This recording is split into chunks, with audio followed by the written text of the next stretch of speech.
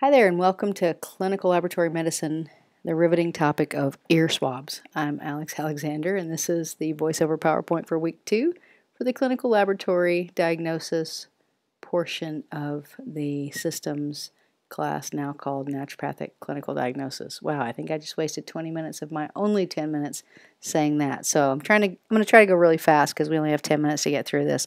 Otherwise, I have to upload it to YouTube, and you all watch the YouTube video. You know what that's like.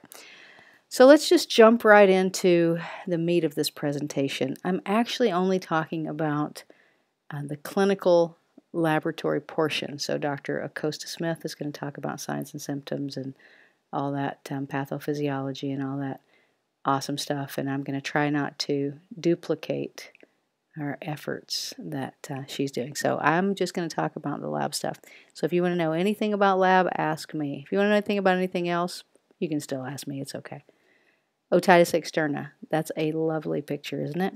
That one's colonized with Staph aureus, and I realized that I switched that slide just as I said we're getting into the meat of the presentation. Oh, so terrible. The next slide there is also Externa. It's a nice little caption there that asks you if you'd like to culture that. So what are the causes of Otitis Externa? Well, we have gram-positive, gram-negative, anaerobic, fungi, and I want to stop briefly here on Aspergillus niger, 10% of all cases in the U.S., and also Candida albicans. So, don't discount the role of our fungal friends in Otitis Externa. Also, primary skin conditions, including atopic dermatitis, psoriasis, seborrheic derm, allergies, herpes simplex, and shingles. Yuck. Painful, painful, painful. So laboratory diagnosis there, Otitis Externa is diagnosed on the basis of physical examination.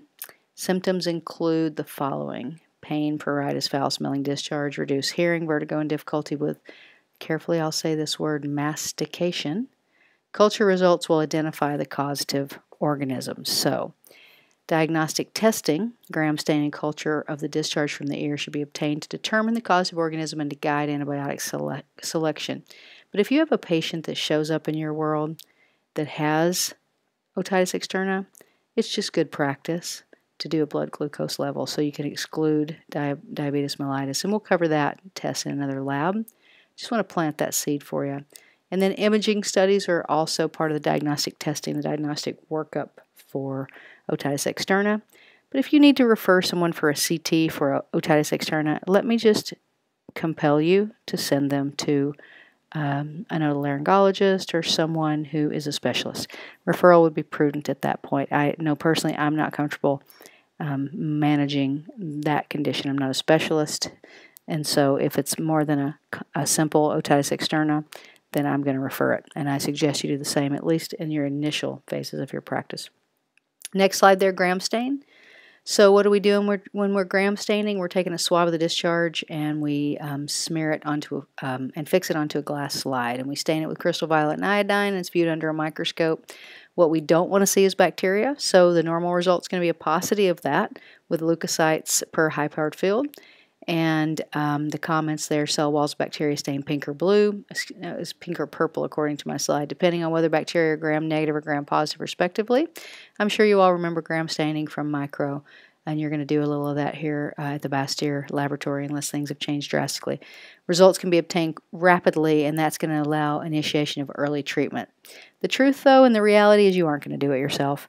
You just can't be all things to all people, so you're going to need to part yourself out a little tiny bit, or part your work out as it is, and send your swab to your local clinical laboratory. And now we're on to ear culture. Swabs of discharge from the ear plated for aerobic and anaerobic culture onto blood agar, which supports the growth of most bacteria. And we don't want to see anything growing, so normal skin flora would be a normal result.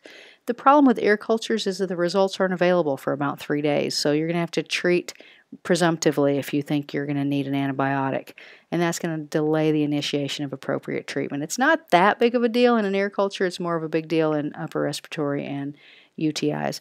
Previous antibiotic treatment is going to alter the results, so there would be no point in trying to grow out a culture if your patient's been on a shotgun approach for antibiotics previous to you. And we can talk more about that in our discussion. But the reality of ear culture is that you might need to culture an ear infection, particularly externa. So you should be prepared with the proper equipment if you're in a primary care role. So how do I do it? I use a moistened swab to remove debris or crust from the ear canal. And I am always reminded of my long-term patient who has the crustiest ears in the universe. I think very fondly of her.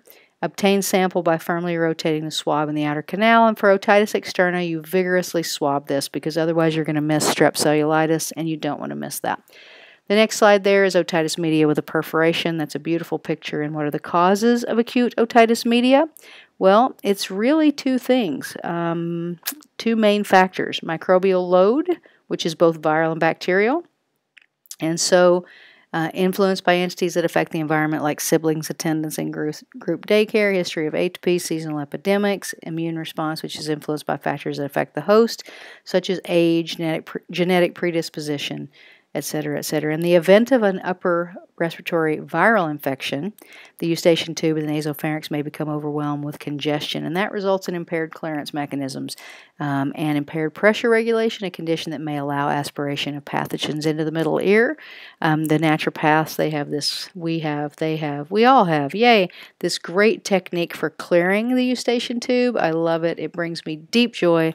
I'll be happy to show you that sometime. So causes of acute otitis media, strep pneumoniae with the introduction of heptavalent pneumococcal vaccine, the PCV7. Now we've got more cases due to other bacteria. And although generally uncommon, strep pyogenes is still significant, Staph aureus, and then respiratory viruses alone account for 30%. Concurrent viral and bacterial infection, 15%. And you can see there the apparent low incidence of viral involvement may be a reflection of sensitivity and technical difficulties. RSV is the most commonly detected virus in the middle ear fluid. I feel like I'm speed reading, but I want to get through this in 10 minutes. The causes of chronic otitis media, primarily it's an infectious disease. So just keep that in mind. That results from the interplay between two main factors, as we said before, microbial load and the immune response. All other factors known to cause chronic otitis media are related to those two core elements. To swab or not to swab. So we're not going to swab in chronic otitis media. It's just not recommended, and we're all about best practice here. Tympanocentesis is recommended in patients with persistent or recurrent AOM, and that's not acupuncture and oriental medicine. That's acute otitis media, refractory to antibiotic management, and it also facilitates evacuation of the middle ear effusion, which may help break that cycle of the persistent and recurrent acute otitis media. The next slide there tells you how to do a tympanocentesis, but, let me compel you guys, don't even try this. Don't try it until you've been in practice a while, until you've been working with someone who's done it and you've had a chance to practice it.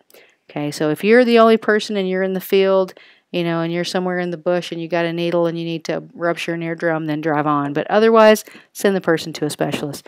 More on tympanocentesis should be reserved for the complicated, recurrent, or chronic persistent patient.